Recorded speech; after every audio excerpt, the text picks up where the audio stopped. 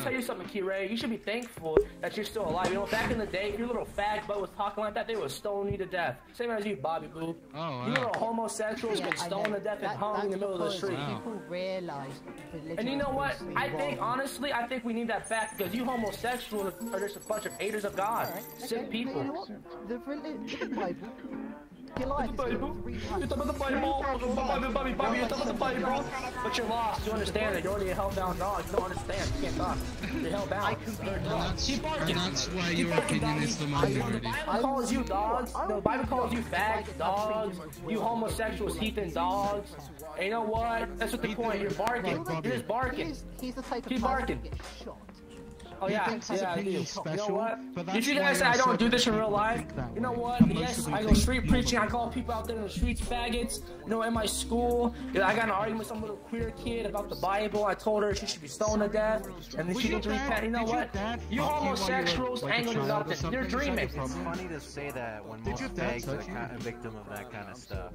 We got this guy. I mean, yeah, I just asked. I mean, you know, if you sound so hateful against something that literally does not affect his life. God saved me by the power of the gospel. I learned a lot. By God's grace, I learned a lot. Yeah. Oh, okay. You know, these people are fatherless child. They don't have father's figures in their lives. Gay people. I don't know if it's a bit or not. Whoa, did you just say voice something? changer. Shut up. You gotta use a voice changer, buddy, because you're not confident. You gotta use a voice changer to talk. That's because I'm not confident. He won't hear to say, buddy, for him to go visit God himself. Yeah, baby. Huh? It's like Yogi Bear. Hey, Brandon. I have a question. Yeah, bro.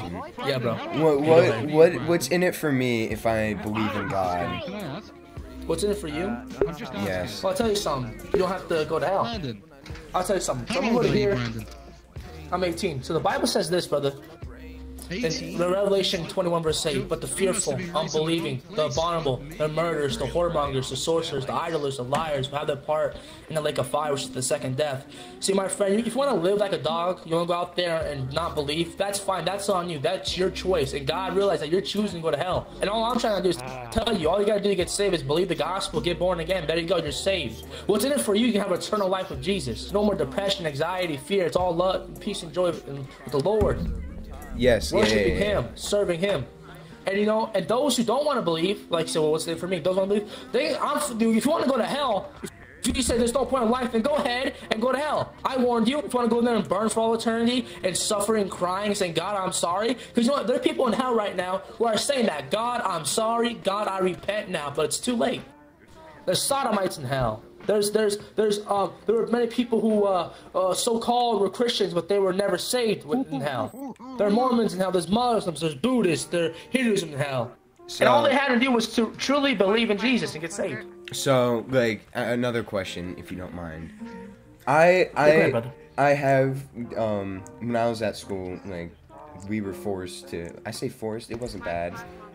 We had a class about like Bible studies and stuff. Now, like, what could I do to strengthen my belief?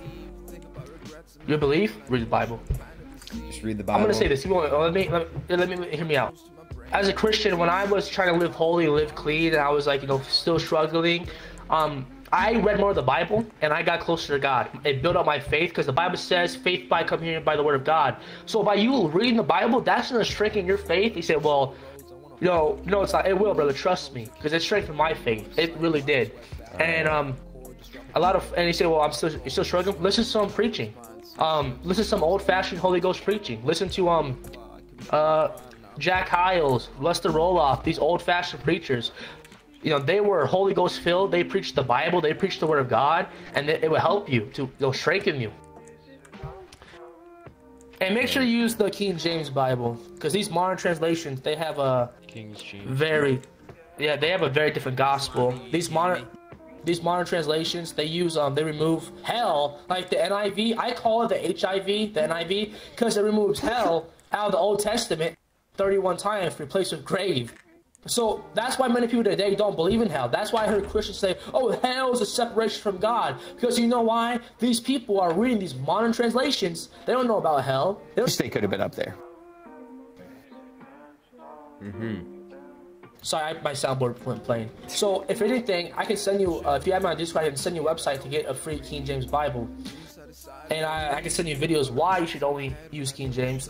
Type in a documentary called New World Order Bible Translation. My pastor, my old pastor, he made a whole documentary on it. And showing you in detail why the King James is the Word of God. Because you know what, Catholics, did you know the Catholics actually killed the King James translators? Because because King James was getting the Bible to the public, showing these people what Greek and Hebrew mean. Because the King James was translated from the original Greek and Hebrew. Now you got these Catholics and these Orthodox will attack that and get mad over it. And you know what? At the end of the day, as long as you know what the Bible says and you realize that our final authority is the Bible, you're fine, brother. I came across a lot of Catholics on here, a lot of Orthodox. I show them from Scripture why Catholics are not saved, and Orthodox, they all believe in a work-based salvation. They trust in their works. Now, they use James chapter 2. Well, that's why the Bible says you must rightly divide the word of God. James chapter 2 was not written for us Gentiles. It was written for the 12 tribes of Israel. And I told them, read the book of Romans, read the book of John, the Gospel according to John, the Gospel according to Luke, and Ephesians, Corinthians. You're going to realize that salvation has been by faith in Jesus Christ, by God's grace. You put your faith in Jesus Christ and His death, burial, resurrection, and God's grace will be on you. And there you go. You get saved, born again. Your blood, the blood of Jesus will wash you, cleanse you. You say, well, I still have sin. I'm still struggling. Guess what? They're not going to stop sinning because the Bible says that for all have sin come short. You're just going to have sin. The Bible says a dumb thought is a sin. So, but you can stop big sins, like get rid of pornography, get rid of drinking. If you're drunk, if you're a drunk drinker, get rid of drinking, wicked liquor, smoking, get rid of that. There you go. You stop some sins, but you're still gonna have sin because you know what? At the end of the day, I still struggle with certain things, and I'm a sinner, but I'm saved by the grace of God, and my faith is counted for righteousness. Don't trust your works to save you, because the Bible says that our filthy, our works are just as filthy rags to God. Yeah. It's all about faith, brother. And thank God for Jesus. Thank God for coming down as Jesus and saving us. Alright, because thank you. Know what? Yeah. No problem, brother. No problem. Glad to help. Hellfire is better than having fire.